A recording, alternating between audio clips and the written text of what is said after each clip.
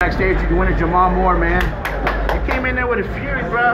Yeah, I ain't like you put it on him, man. I was hoping you didn't run out of gas. Nah, I don't run out of gas, man. I train for that. That's how I train. I train hard like that.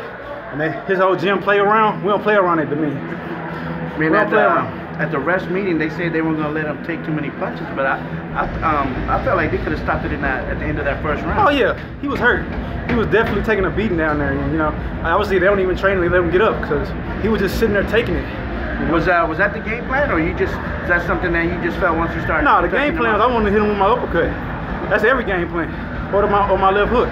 But you know, I got sloppy. He took me down, and then you know, he slipped up, and I ended up on top of him. He threw a teep, and I ended up tripping him.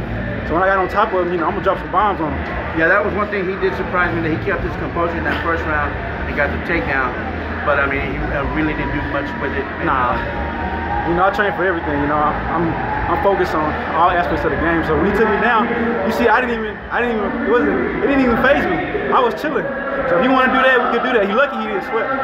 He almost got swept. He lucky he didn't. Man, so how soon you want to get back in here? Oh, I'm gonna fight again as soon as possible. You know, I ain't take no type of punishment, so I can go next week, tomorrow if you want to. Let me know. Hey Jamaal, any shout outs you want to give out to family, friends, and sponsors? Just a big shout out to David. You know, he's one of the guys at the gym. You know, he takes care of me. He's a real cool dude, man. Shout out to that guy, bro. Man, every time I go to the gym, he always gives me positive feedback.